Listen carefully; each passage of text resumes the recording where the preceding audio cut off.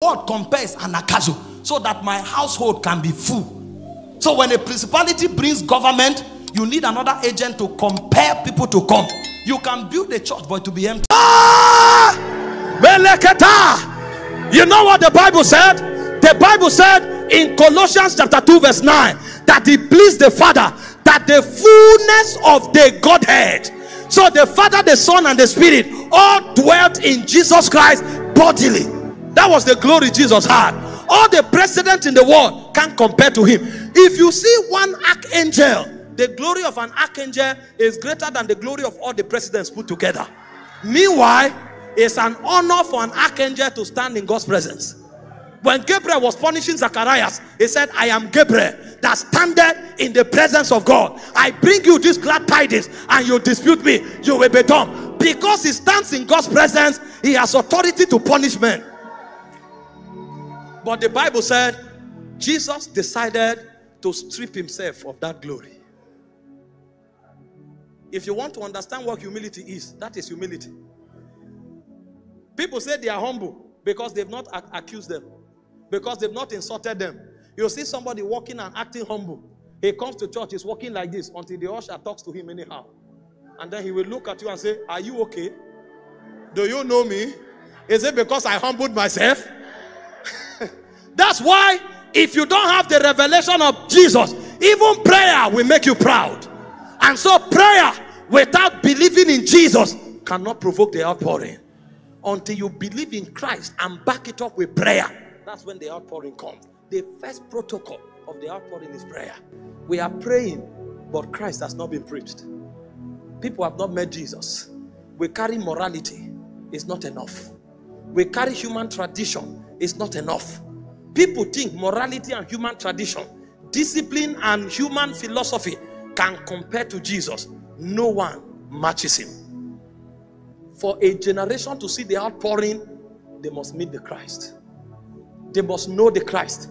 That's why it is those who believe that the outpouring comes upon. And believing is not just to say God will use me. Believing is to know that the Son of God became man. He died like a criminal to showcase the love of God towards you and also the humility of God. And he was buried as though he was hopeless. But on the third day, he now showed majesty, that no one had the power to take his life. It was in humility and submission to God that he laid it down. If you don't have that understanding, you will weaponize the power of God for your selfish gain. That's why today somebody prays for deaf ears, he opens. He says, he prints a complimentary card. Before you see me, you must pay 5,000 cedis. He has not met Christ. If you meet Christ, you will know that whatever happens to you, you are a servant of God. You are a servant. You are a steward of the mysteries of God. And so God will insist that before there's an outpouring, a generation must meet Christ and believe him. Because the Holy Ghost comes after the Christ. He said the Holy Ghost, not many days from now, the Holy Ghost shall come. I have many things to tell you, you can't receive it. But when the Holy Ghost comes, so you meet Christ in order to meet the Holy Spirit. The outpouring that began on the day of Pentecost is still coming again. It's still available. Because God keeps pouring himself so that the body of Christ can ascend to different dimensions and different layers and different dispensations. The apostles received it on Pentecost Day. In Acts chapter 4, they gathered together and prayed, and the Holy Ghost was poured forth again. And it keeps being poured forth to empower a generation to live the life of wonder. So the first protocol, the first requirement is that Christ must be known. Christ must be believed. If the gospel is not preached and the generation does not meet Christ, no matter how deep our philosophies are, we will never see the outpouring.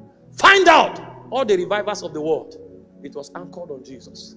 You see broken men who came to submit to his majesty and say, we have seen our insufficiencies. We have come to understand that the flesh profits nothing. We've given up on the flesh. We submit to your throne. We submit to your government. You are our Lord. What will you have us do? Look upon us with mercy.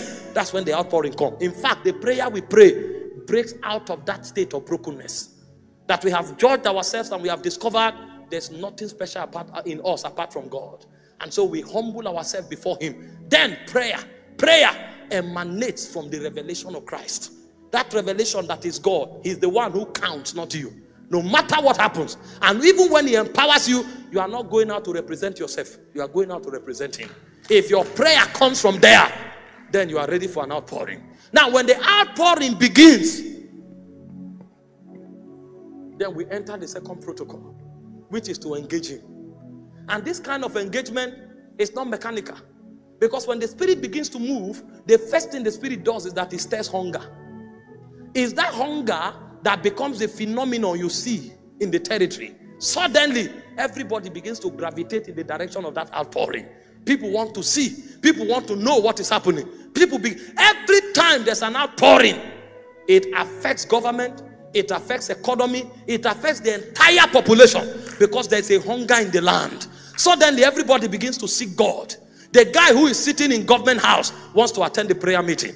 When I read about the revival of Effa and Roberts, they told us they had to retrench police officers because criminals reduced in number. Even thieves became hungry for God. They could not play the World Cup because people were no longer gravitating in the direction of football. Everybody wanted to have a taste of God. And so when the outpouring begins, God begins to stir hunger. Hunger in the hearts of men. And I tell you, apart from eternal life, the second gift the Holy Ghost will bring to you is the gift of hunger. If you don't have hunger, whatever God bets will die. That's why even a child, the first gift God gives him after life is hunger. When a child is born, he begins to look for what to eat. Because if that child doesn't eat, that child will die in that hospital. If the outpouring is triggered, the Holy Ghost stirs hunger. That hunger is what makes for engagement. That's why in the course of the outpouring, people pray, they are no longer conscious of time.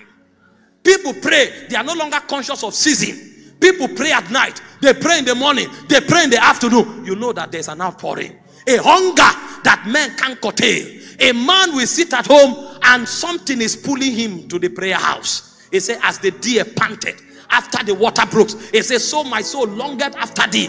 Everywhere becomes a dry and a thirsty land. The only thing that matters is God's presence. And like the psalmist, you will say, show me thy glory. Let me see you, even the way I saw you in the sanctuary. That's when we will leave our philosophies behind.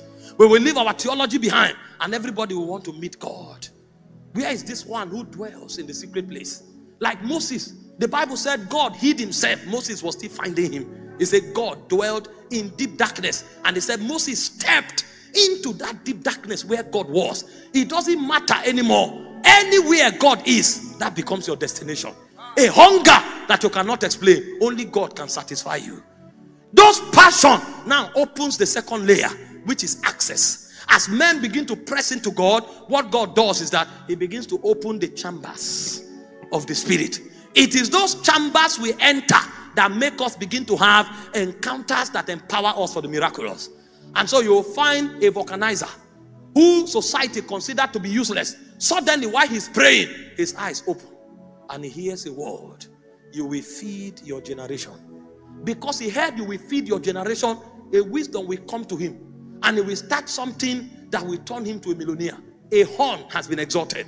And from a vulcanizer, he can become a wealthy man that becomes a holder of the biggest charity in the nation. You will ask yourself, what happened when the Spirit be poured upon us from on high? The scripture will now become real to you. You will find a young boy who went to that place of prayer. Suddenly, we will sense oil on his hand. He has entered access. He moved from hunger to access. And that oil on his hand, even him doesn't know what it is.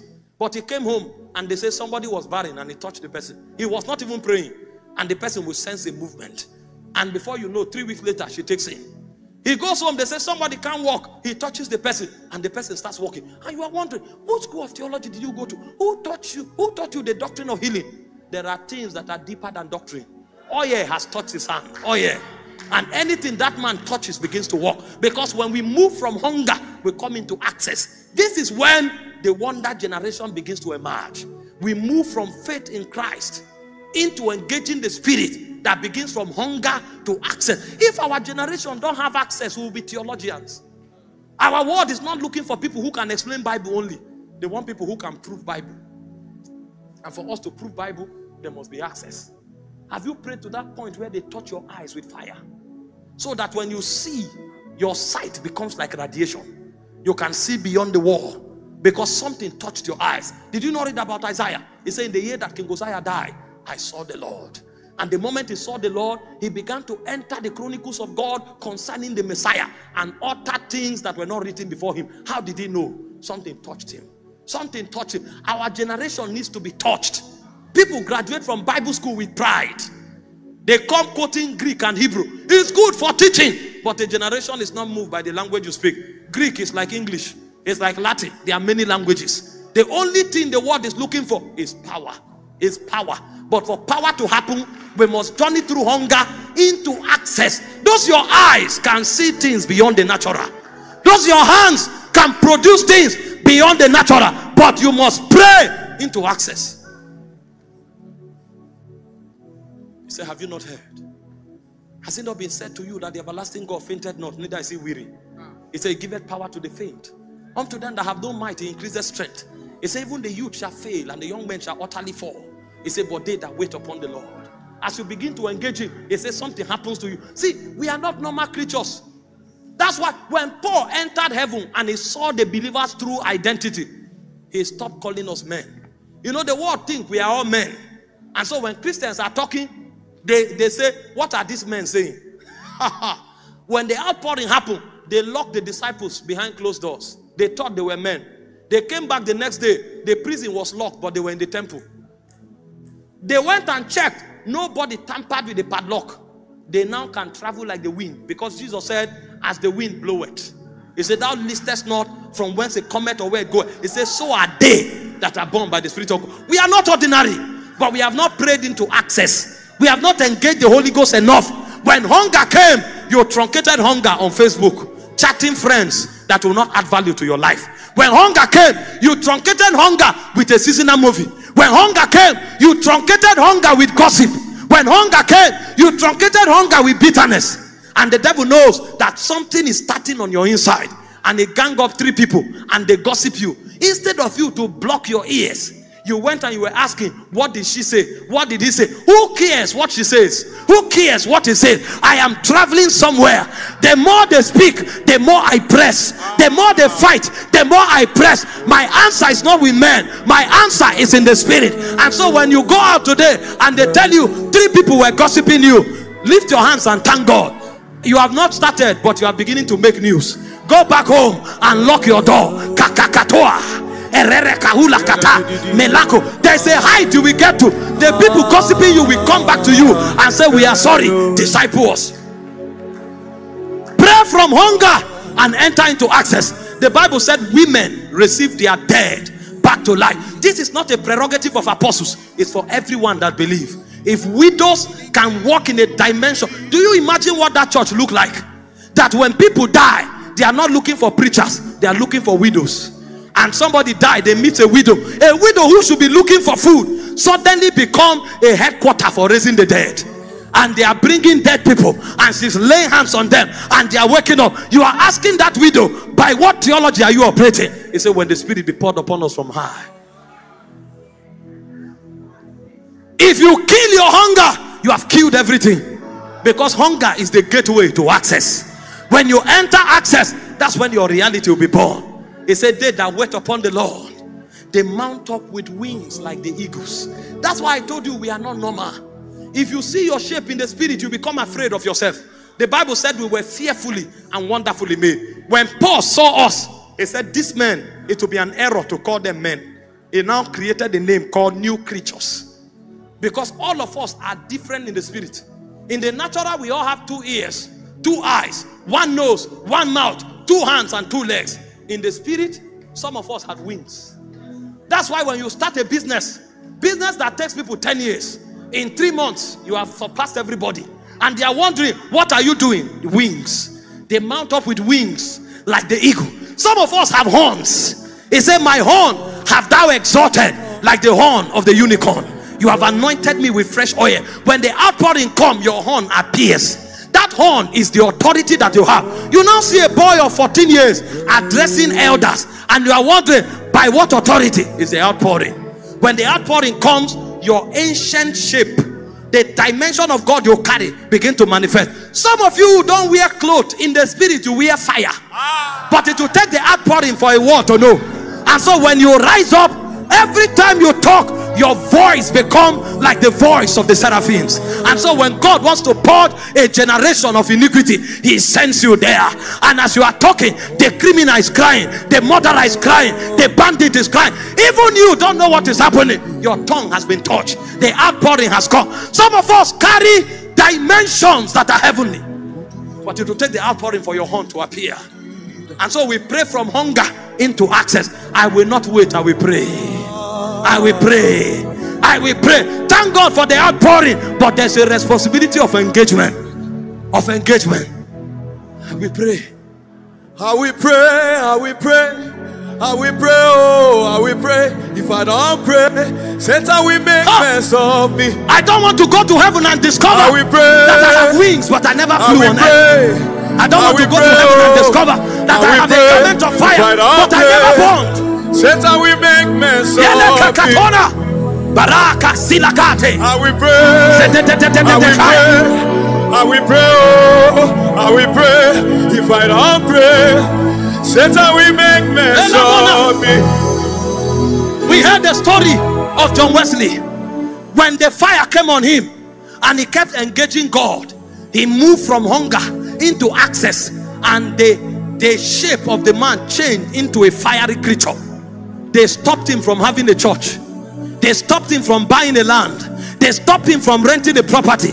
Without billboards, without flyer, the only thing he had that they couldn't take was his father's grave. And he went and stood on his father's grave, and on that grave he began to roar, because he was a fire. That fire went into the city and everybody gathered there. And when they asked him what happened, he said, I set myself on fire and I burned. That's why the world come to see me. He knew the secret of the outpouring, that when you engage God, something about you that is eternal begins to manifest. We are not ordinary men. There are dimensions we carry. The one who created us knew what he installed there, but it will take the outpouring for them to manifest. I will pray. If I don't pray, Satan will make mess of me. Do you know how we were created? Do you know how we were created? Before man was created, the community of the Godhead gathered. He said, let us make man. We need the input of the Father. We need the input of the Holy Ghost. We need the input of the Son. There is something God put in you. Even you can't find it. It will take the outpouring for it to manifest. When it manifests, you will see that you were fearfully and you were wonderfully made. You were fearfully and you were wonderfully made. That hand that have been writing notes and signing papers, you don't know that that hand too can raise the dead. That eye that only looks at sun, moon and star, you don't know that that eye can also see the secrets of God. There is something on your inside. When you begin to engage the outpouring, that thing begins to manifest. I will pray. I will pray. If I don't pray, Satan will make mess of me. I will pray. I will pray. I will pray. I will pray. I will pray. I will pray. If I don't pray, Satan will make mess of me. I will pray. I will pray. I will pray. If I don't pray, Satan will make mess of me. I will pray. I will pray. I will pray. I will pray. I will pray. If I don't pray, Satan will make mess of me.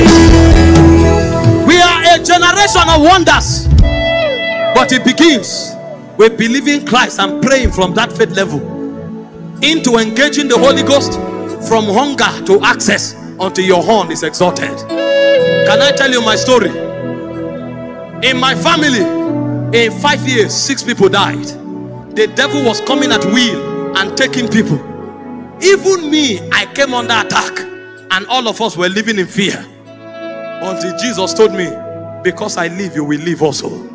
I didn't know I had power to challenge demons. I didn't know I had powers to raise the dead. I didn't know I had powers to cause the sick. I can't tell you how many cancers have been healed, how many deaf ears have opened. I can't tell you how many people came back from the hospital of death, sick bed. Some I was not even present. There was a time they called me from a mountain that somebody died.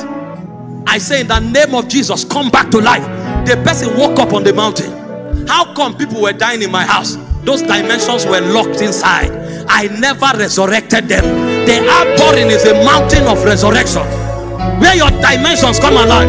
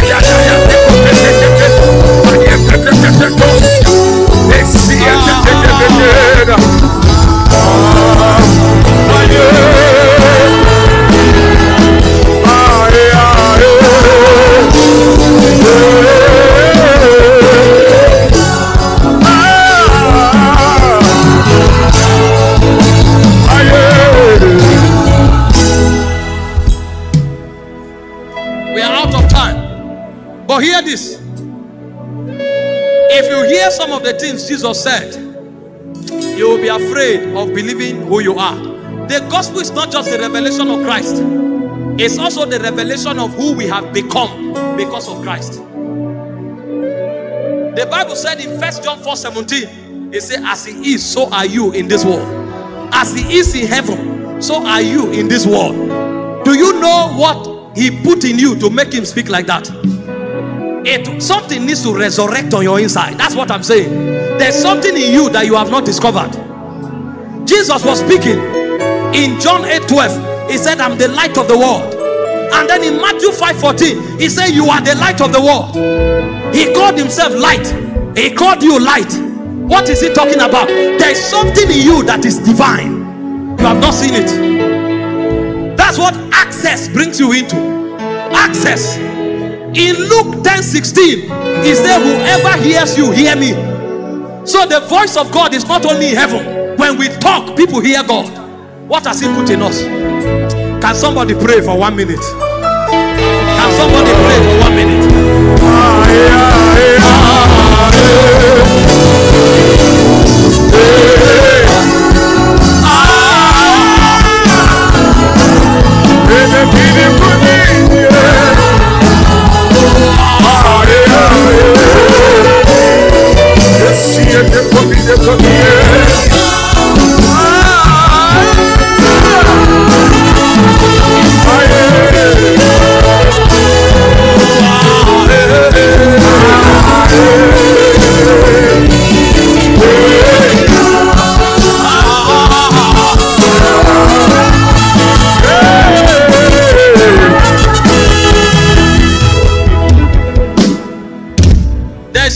You that needs to resurrect tonight.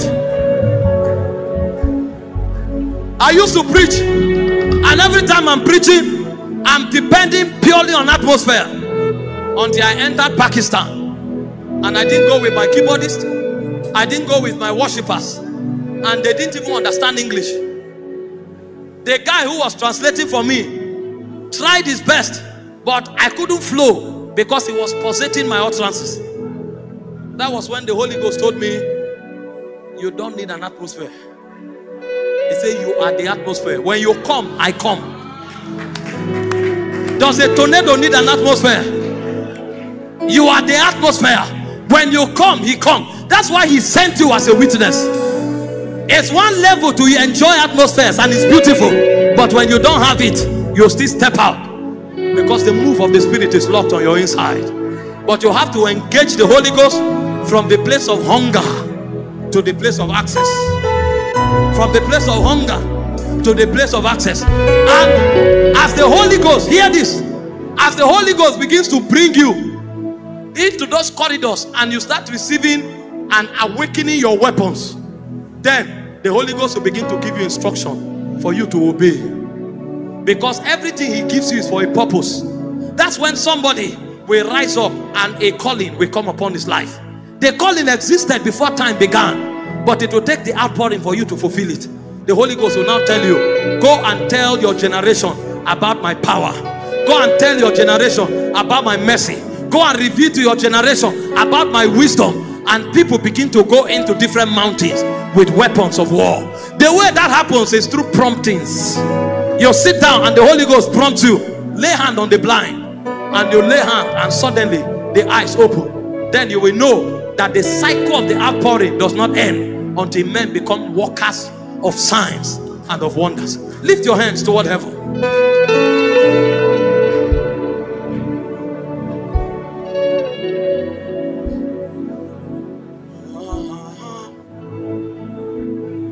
Hear this.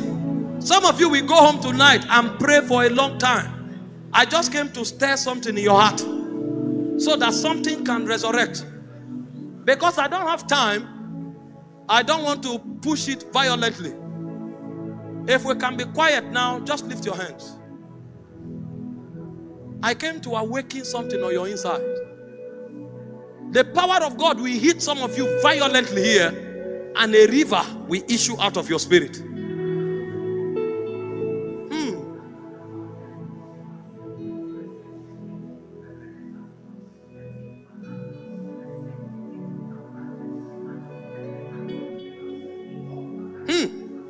Do we have ushers here? Do we have ushers? A river is about to break out here. Do we have ushers here? Ushers, help me now. By the power of the Holy Ghost, let that river break open now. Take that power. Ushers, help them.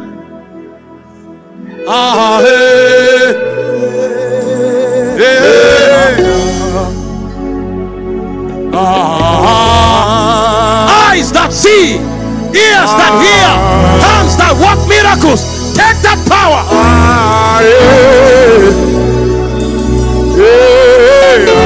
Ushers, help them quickly.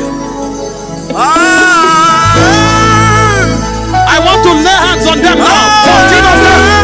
Mareke Patakamo. The generation of signs and wonders.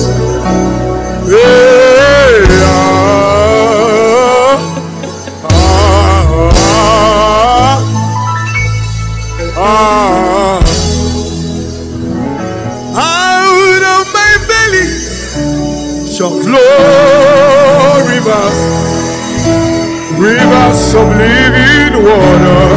Hey! Take that fire. Out of my belly shall flow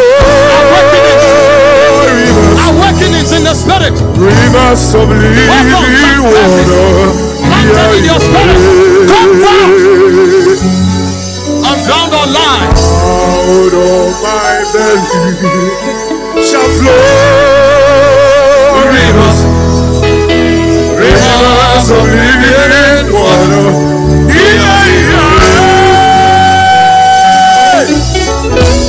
Out of my belly shall flow rivers, rivers of living water.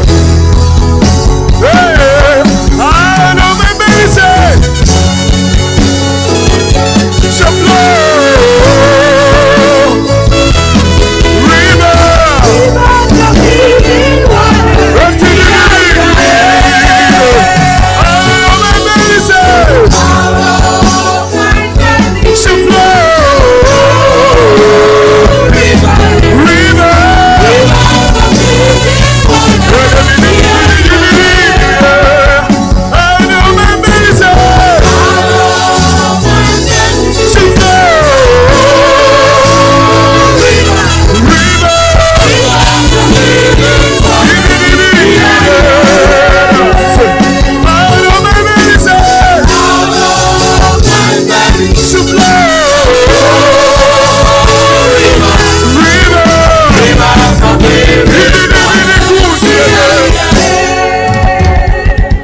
your hands toward heaven.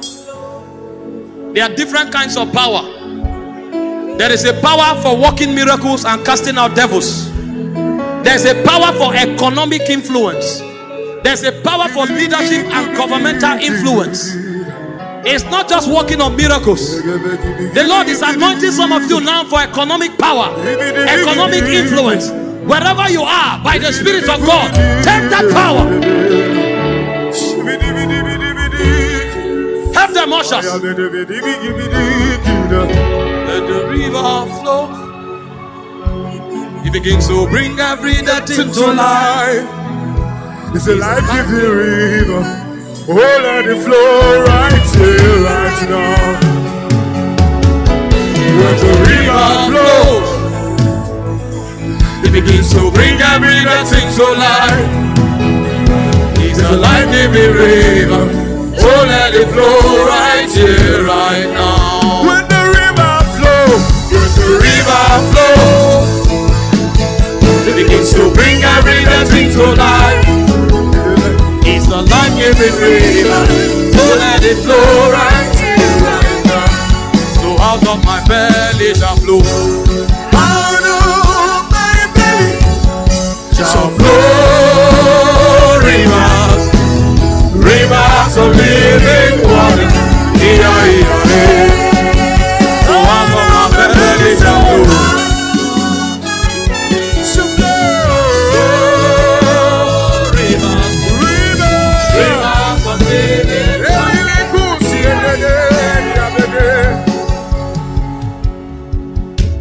Hear this. They are sending messengers from the occultic world to come recruit young men into all forms of occultism, promising them political power and influence. The Bible said the heart of a king is in the hands of God. God is the one who makes kings. Promotion does not come from the east nor the south. It cometh from the Lord. True influence comes from God. Lift your hands toward heaven. It's not Freemason that will give you political influence. God needs leaders in governmental corridors. Father, there are some of you that have weapons for leadership. They come in form of wisdom. They come in form of favor. They come in form of influence. But they have been dormant. Father, by the Spirit, everyone here that has a political mantle, a mantle for leadership, by the power of the Holy Ghost, I release the fire for that activation. Take that fire now. Ushers, help them. Let it flow, flow, let it flow right here, right now. Let it flow, let it flow. Let it flow, let it flow. Let it flow, let it flow. Flow, let it flow right here, right now. Let it flow, let it flow. Let it flow, let it flow. Let it be the cool. Let it flow, let it flow. Let it be the cool indeed. Let it flow, let it flow. Flow, let it flow right here, right now. Let it flow, let it flow. Let it flow, let it flow. Let it flow, let it flow. Let it flow, let it flow. Flow, let it flow right here, right.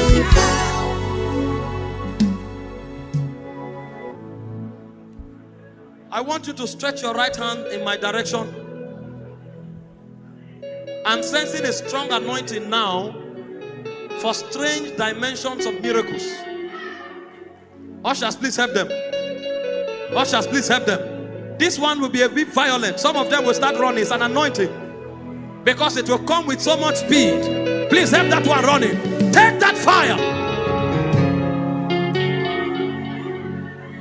Those of you who are ministers, you have talked for too long.